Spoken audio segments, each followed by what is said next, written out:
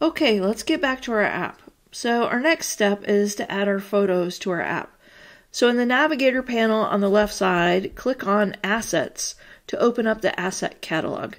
Then go to the folder where you have your photo stored that you want to add and find that photo. Drag the photo into this column right below where it says app icon and let it go.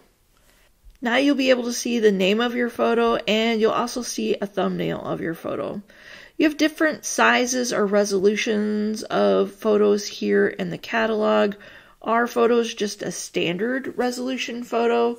If we were making an app for a device that has a really high resolution screen, maybe something like a Pro phone, then we'd probably need the same photo saved in twice the resolution of the standard photo and 3 times the resolution of the standard photo so that it would look really stunning on those screens.